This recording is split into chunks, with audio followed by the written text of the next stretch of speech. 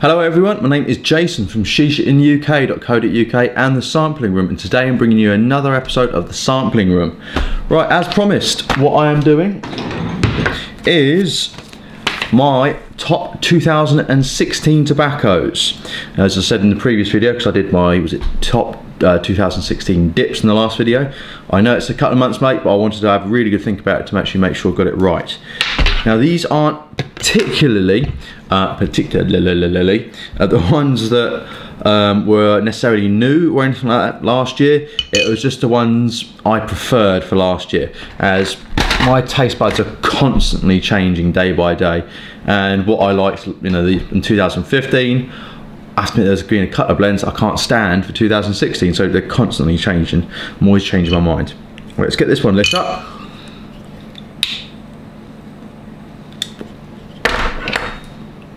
Little bit of housekeeping. You can see it. Come on, focus, you arsehole. There we are. It's my Alpacia or Alpacica, whatever you want to say it, however you want to say it. Curvy is actually the new 9mm version, and it's also a reverse calabash. Very nice little stubby pipe. Now I'm smoking. I'll start off with one of the ones from my list. The Ye Old Signy. Don't say it like that. It's actually The Old Sign by Dunhill. One of their newly released, well, re-released blends from God knows how long ago it originally came out, but it's obviously, it came off the market and it's now back on the market. Now, these tobaccos aren't necessarily in any particular order.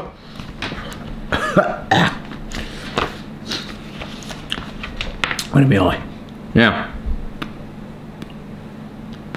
yeah, they're not in a particular order, but these are just ones I actually fancied in 2016. Oh, and I'm also drinking a nice glass of white wine. For crying out loud, what was it? I don't know. Some white wine from South Africa. It's actually really nice. It's called White Gold. Lovely. Goes really well with this tobacco as well. So, got it all written down here, so I don't fluff it up. Right, so one of them was the Esoterica, the Anso to Bed blends. Lovely blend that. As I say, it's from Esoterica, so it's quite hard to get hold of, but it's particularly, I think it's supposed to be one of those blends that you literally have it before you go to bed because it's so strong. I didn't find it that strong. In fact, I actually took it on some nights out. Lovely blend. Yeah, absolutely lovely blend that one is. Not forgetting, actually one I originally got into the start of last year by Samuel Goeth. It's called Cabby's Mixture. Now this is I think it's a vapor. Virginia Perique. It does kind of, it looks like a miniature version of Luxury Bullseye Flake, but it's actually really tiny, these little coins. They're quite spicy, so it must be a vapor. I don't think it's got any Cavendish in this one, like Bullseye Flake has. But it is really tasty blend. And so I think I started smoking that January, February last year. Oh, that was beautiful. I haven't got one open at the moment because I smoked it all, but I do have one actually closed in my cellar ready to go. One I actually bought near Christmas last year. I pretty much smoked it all within a couple of weeks. It's really, really nice, and it's got a really nice smell. I don't normally like aromatics, but this one's an aromatic. It's from Boswell's Tobacco. Now this, obviously you only can get this online, especially if you're in the UK. You can buy it from the shop there, but it's only one little small shop. It's called Boswell's, nearly said the wrong one, Boswell's Cookie. It's like a Christmas cookie. I do have Cupcake written down here, but I do like that one as well. But I actually wrote the wrong one down. I actually like Cookie better. It's like a Christmas cookie. It tastes just like it. A lot of vanilla flavours. What else is it? A lot of vanilla flavours. Obviously biscuity style flavours as well. Very, very tasty. And it doesn't burn hot, even in the slightest. Proper nice smoke that. And it's really nice smell to it. So whoever you smoke it around, just be rather than like that. So yeah, very nice. And another one on the list, it has to be on here, there's another Esoterica blend, Penzance. I do still have that. I've got a nice big 8-ounce one. I'm probably only about a third of the way through. Very nice one, especially obviously in the autumn winter time.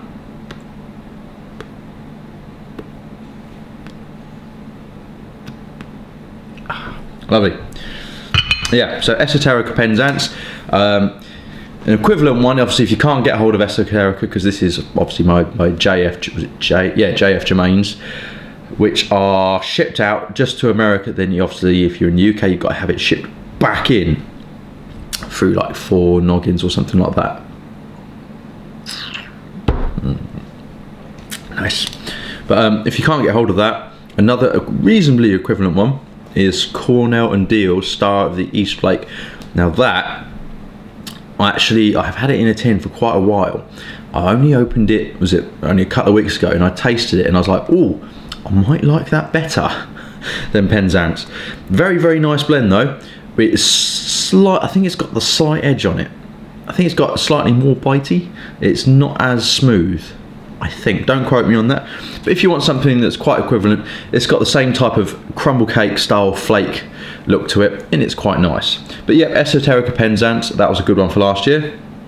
Also one that I pretty much absolutely destroyed a tin of pretty quickly in the summer, because it is quite a summer tobacco. It's Dunhill Flake, just their normal flake. Lovely tobacco. As you might know, if you've seen my previous videos, I do suffer from tongue bite quite badly. So that's definitely one for people that suffer from tongue bite who want just a nice straight Virginia. It might have a touch of perique in it, don't quote me on that. But it is just very, very nice, very smooth, doesn't bite. But I do have it in, basically it's a typical filter pipe anyway, but I don't necessarily have to. It's very rare, I mean even with Latakia flakes, that I don't have to have it in a filter pipe, but that is very nice. Now one of my all-time favourites, always has been, since I started, well, a little bit after I started smoking a pipe, but not far after, was GQ Blends Breakfast Blend. Unfortunately, you know, if you can get your hands on this, get it. Bollocks. Get it, because obviously they're out of business now, which is an absolute shame for Glenn. Well, it's bloody awful actually for him, because he did do some Dogs Bollocks blends, and that was one of my utter favourites. And breakfast blend, I mean, that's a perfect description of it. It's very breakfasty. It kind of tastes like, I don't know if it's all in my head, but kind of like a burnt egg taste, burnt fried egg taste, with a bit of bacon on the side maybe. Very nice. Definitely got to give that a go if you can get it. Very spicy though, very spicy, but that's a good thing. Kind of like a black pepper spice, black and white pepper spice maybe. Good, all down me now. Mash that off. There we go. Another one. Another Germains blend, JF Germains, Best Brown Flake. And it's not, don't confuse this with the medium flake. This is Best Brown Flake. This is the unaromatic blend. Beautiful blend. It kind of looks like it's a flake, but then you can't pull it out the tin. It looks like shredded wheat. It really looks like kind of like a damp shredded wheat look. Absolutely beautiful. Normally, I mean, I can't wait to get onto the next blend. I mean, even with some of my favourite blends of all time, I can't wait to get to the next blend. But that one, I just hung on to it and just kept on smoking it and didn't realise until it went. I was like, oh, bugger. And that went within about a week and a half. It's very rare for me to smoke it that quick. Very nice though.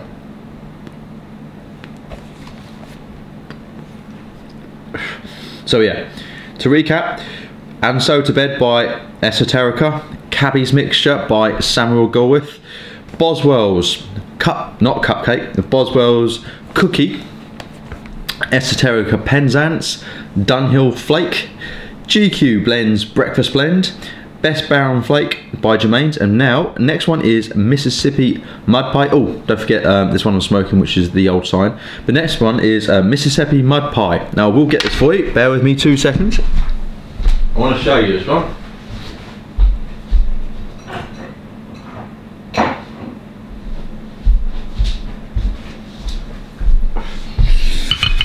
I didn't bother showing you the rest of the other ones because they're tobacco, it looks, they all look relatively the same, but unless I've described it. But this one, I can really struggle to describe it. If you can see it, very weird look to it. I'll open this up.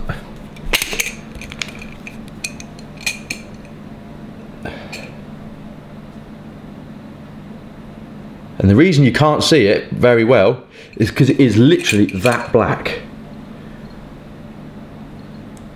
And it tastes as such. I mean, it is mud. I mean, but I know that sounds bad, but it's not that actually a bad thing. I mean, a lot of people, I mean, it's a love it or hate it blend. It's very Marmite. Doesn't taste like Marmite, but it's Marmite. You do love it or you hate it. It is strong, kind of latakia-y, but you know, I don't like Cavendish, but I think it's got Cavendish in it. It's got a ton of different things in it, and it's a perfect winter smoke. Perfect winter smoke. It's very warming as well, but crikey does it stink. I mean, to be honest with you, I've kind of smoked it and come back in the room, and even I've gone, oh, you know, like that, and it's that strong, but it's lovely. Pretty high nicotine as well. I don't get bothered about nicotine, but every now and then I have got a bit of a buzz off that. So yeah, start with a small one, small like bowl of it initially, and work your way up, just in case it's a bit of a shock to you. One of the strongest I've had.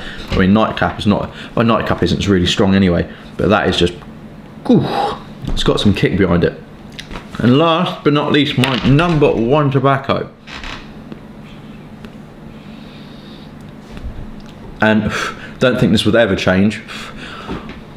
Balkan Sobranie, and again I think that's by JF Tremaines as well. Again, you can't get that in the UK. Don't know why. You pretty much can only get that from the States. What a shame, because I tell you what, it is the dog's bollocks latakia ever. It doesn't look like anything. It looks like your standard Dunhill, Germain's type of just normal ribbon cut, but it's freaking beautiful. So smooth. One thing I will say though is, don't have it open too long, because even if you put it in a sealed jar, I don't think it ages very well. I think if you want to age it, just keep it in the tin, don't unseal it. I think that I'm starting to get a bit of slight bitterness from it. It might be a couple of my pipes getting a bit bitter, but I think the flavours are starting to go a bit. I mean, it does dry out, I mean, like that, because when you open the tin, it's perfect.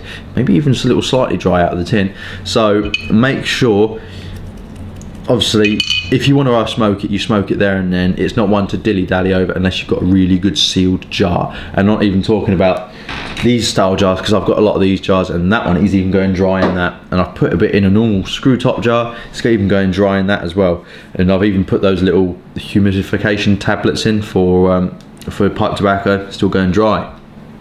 So yeah, if you can get some, definitely try it, even if you have to get it on eBay or whatever, if you have to do it that way. Just get some. Keep your eye out on 4noggins.com. They often, well not often, but that tends to be one of the suppliers for that. The same with Esoteric as well. They tend to be a good one for that.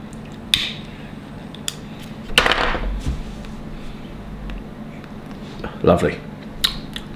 But yeah, the old sign, it goes really well with nice white wine. Most of those tobaccos that I have there go well in a nice like robust ale, like a dark porter or a malty beer or something like that. But I admit this one goes really well with a nice white wine. Nice like ice creamy, vanilla-y type white wine. Very nice. So thank you very much for watching, everyone. Keep your eyes out. There's another, what did I recently do? I think it was a dip video. I think I've done a dip video, which will be actually on live, which will be live after this, probably about a week-ish after, something like that. I was quite half cut at the time, so it takes a lot of editing to make sure I don't look too prattish, well, any more than I normally do. But yeah, so thank you very much for watching. If you've got any ideas, anything you want to like to review, if I have it in, I'll review it. Any dips, any snuffs, any pipes, cigars, shishas, things like that, anything like that you want to review, stick it down in the little box down there. Please keep an eye out. I'll be having a few more videos coming up quite soon. So thank you very much for watching. You have a good one. Don't forget to subscribe as well to keep up to date. Cheers then. Bye.